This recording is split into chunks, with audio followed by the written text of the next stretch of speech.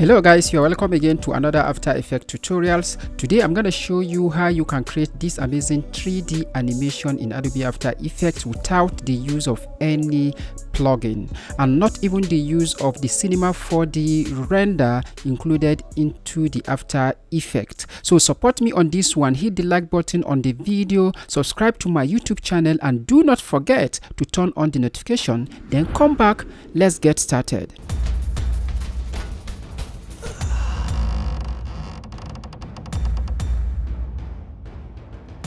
So I'm gonna start with a basic composition. Feel free to choose your own settings and bring in your logo.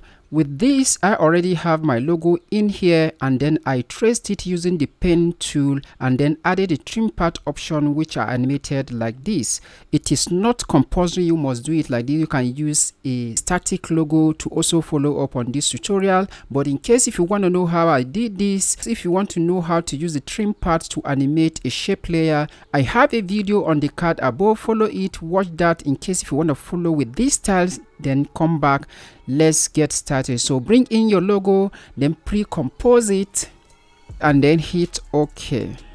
Now make your logo composition a 3D layer, then hit P on your keyboard to bring up the position properties, then right click on this and select separate dimension. This is gonna break all the axes into separate parameters. Then alt click on the Z position and then type in index. This simple expression we just typed in is going to help us offset each duplicate of this logo composition layer in the Z axis by 1 pixel each time we make a duplicate. So select this, Ctrl D on your keyboard to make the first duplicate, but before you continue making more duplicates, select the bottom layer, go to Effect and Preset, and then search for brightness and contrast. Drag and drop it into the bottom composition. Then I'm going to temporarily hide the top one so that I can see the bottom layer. So I'm going to make this a bit darker, reduce the brightness to -35. And then unhide the top layer. I'm gonna duplicate this bottom layer to about 30 more times.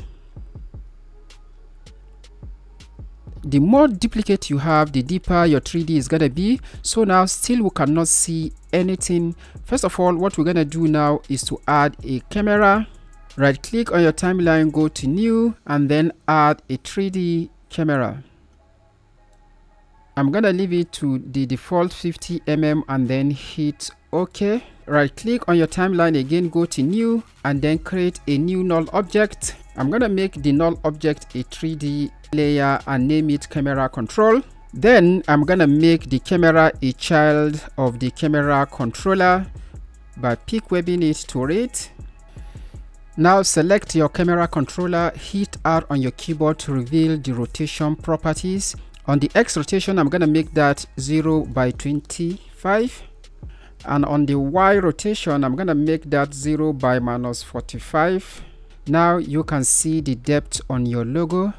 Now the next thing we're going to do is to add a background. But before that, we're going to hide some duplicates of this logo because we don't need to see them. We only need to have it in the preview window. I'm going to count from the top, 1, 2. And all other ones in between, I'm going to select and hide them except the last bottom one. You will know why as we proceed in this tutorial.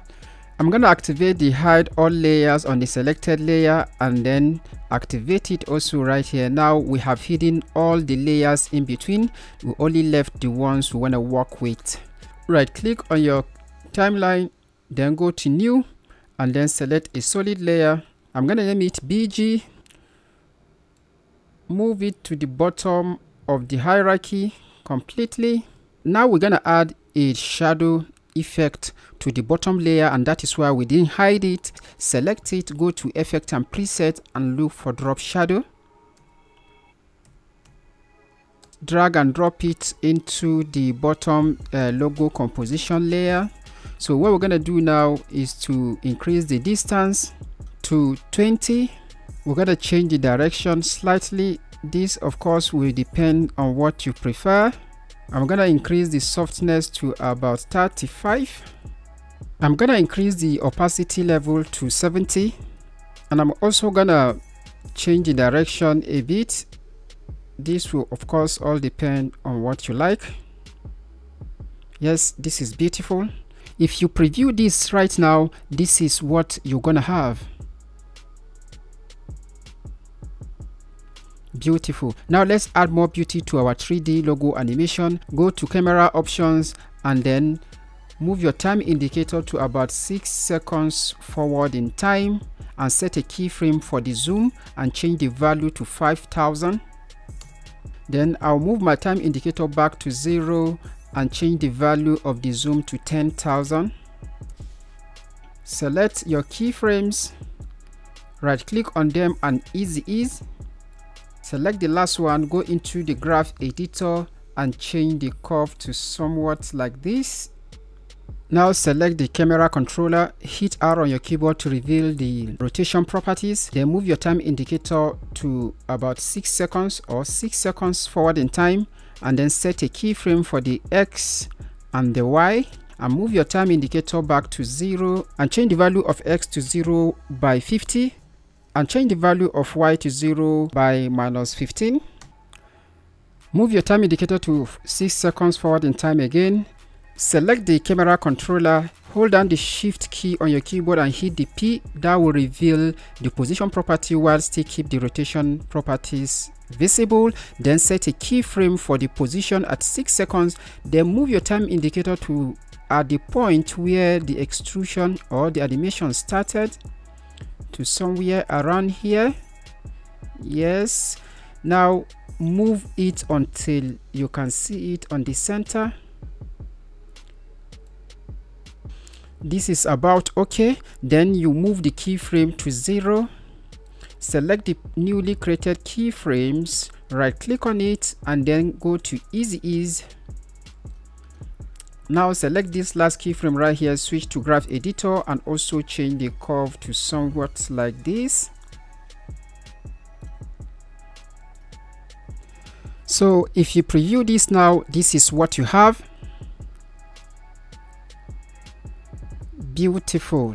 From this point you can add text if you like. The creativity is all yours. I've just shown you the way. So that is it guys. This is how to create a 3D logo animation without the use of any plugin in Adobe After Effects. And if this kind of tutorial impress you, please hit the like button and subscribe to my YouTube channel. That will help the algorithm suggest this video to more people. If you have any question, you can ask me in the comment below and I will respond to every question as soon as possible. So until I see you again on the next one, my name is SSB Otaru for Motion Digit Studios.